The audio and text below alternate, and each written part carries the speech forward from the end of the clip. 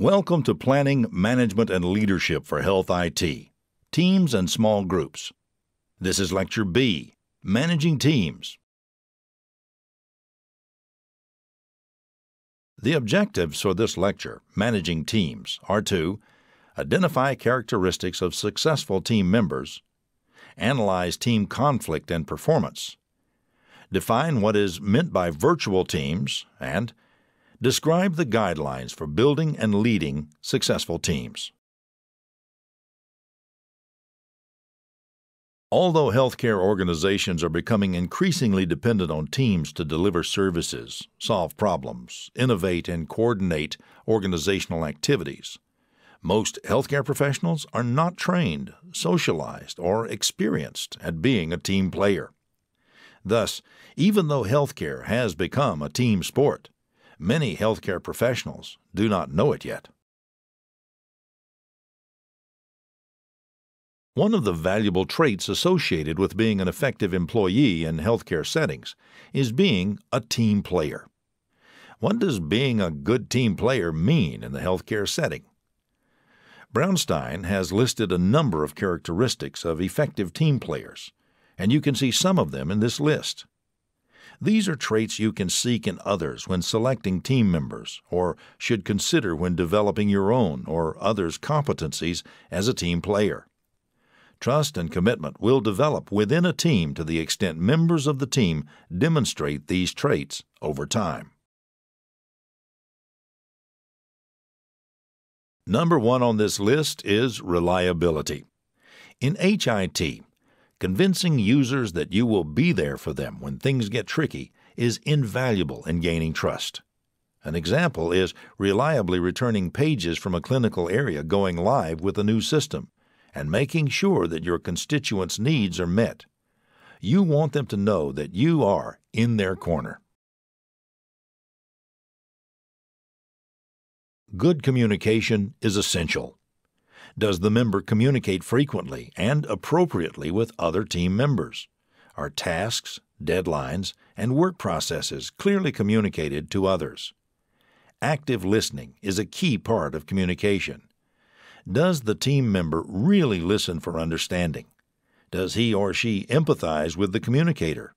HIT is a very complex field, with clinical, technical, administrative, and process expertise distributed among many people. It will be critical that you are able to listen effectively to those team members, otherwise known as resources, to best move projects or initiatives forward. Active participation means that the team member makes an effort to not only be present at meetings, but to be engaged and participative in the team's work. Are questions asked? Does he or she contribute to the dialogue that helps move the team forward? Or does the member rarely show up at team meetings, and when they do show up, rarely contribute to the discussion? Being cooperative and accommodating leads to a positive work environment and team climate that allows for frank discussion and alternative points of view. Such a climate allows for the establishment of trust among team members. Clinical and technical staff have many demands placed on them by their organizations. Teams will need some degree of flexibility to address logistics as well as changing situations. For instance, changes in procedure reimbursement can alter budgets for system acquisition. And finally, team players who are helpful and respectful can do much to create a positive team climate. Being helpful and respectful can further the quality of communication and trust among team members, and can serve to improve the quality of work outputs, decision-making, and team processes. Although society and organizations often see team-based solutions as a preferred way to improve work processes, decision-making, innovativeness, and work outcomes, the educational systems and workplaces embedded within the culture of our society tend to promote and reward independence, reliance on oneself, and individual achievement, as opposed to being a good team player. As the quote on the slide indicates, teamwork goes against the grain of our humanity, and, for now anyway, few people independently choose to be a team player. Because teamwork is not a deeply ingrained value, conflicts within the team can arise. When people come to the healthcare workplace, they may not be adequately prepared or motivated to function as team players. As such, team performance can suffer.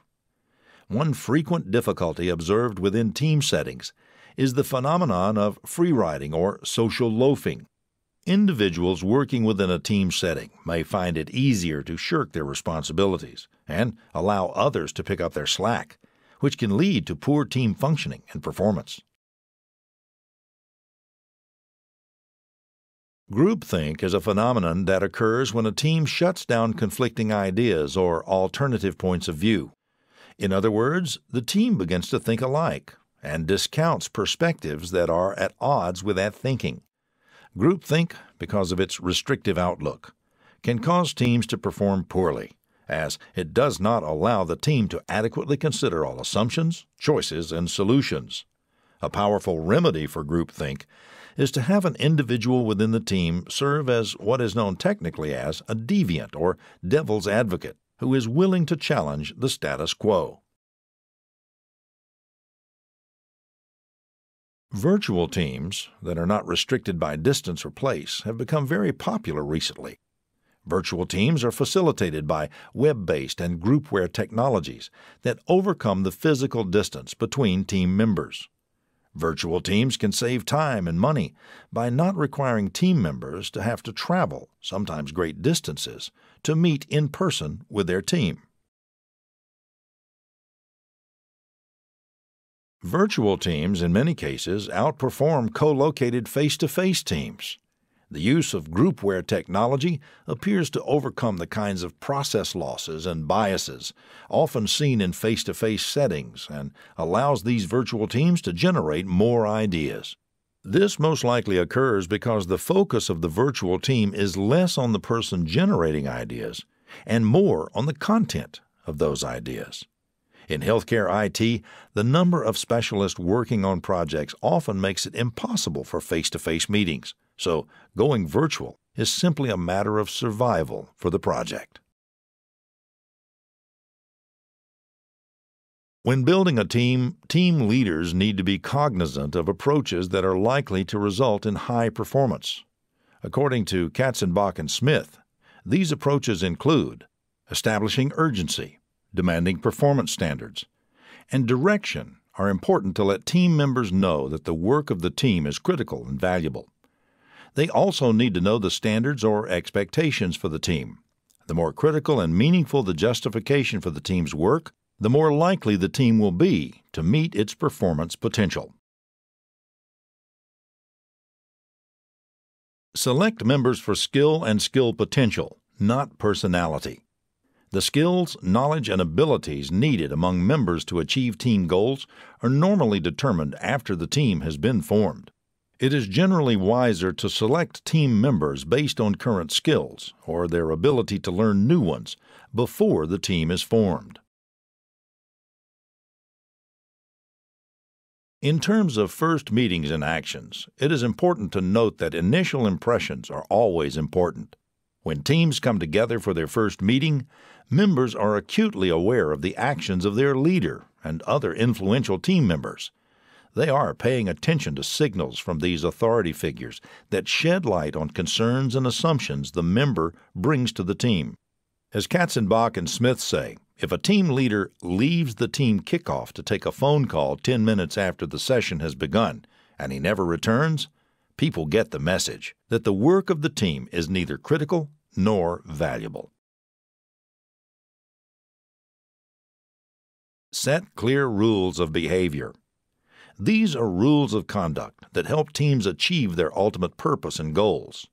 Important initial team rules relate to attendance, participation and contribution, phone call, email, text message interruptions, confidentiality, constructive conflict, and results orientation.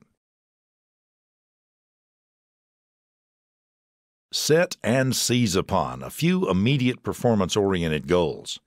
Establishing a few challenging performance-oriented goals early in the life of the team allows it to celebrate a success and to become a real team, allowing it to become more performance-focused in its approach and likely to meet its goals.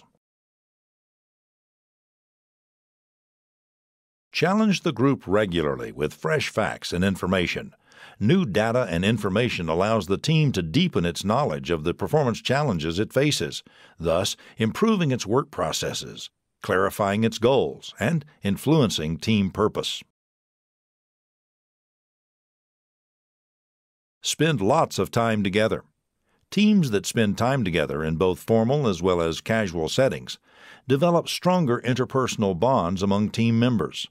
Such bonds allow for better understanding of team members' personalities, backgrounds, intentions, experiences, and skill sets, which can lead to a team climate of trust, respect, and performance.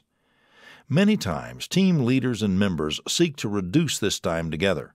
However, effective teams need to give themselves the time necessary to learn to be a team, which is a basic attribute of team building. Finally, exploit the power of positive feedback, recognition, and reward. Positive feedback and recognition are powerful tools for influencing the actions and behaviors necessary to team performance. This concludes teams and small groups. In summary, in this unit, we explored the role of teams in developing quality healthcare services. We defined the words team and group, and we identified the stages of team development. We also identified the characteristics of successful teams and team members.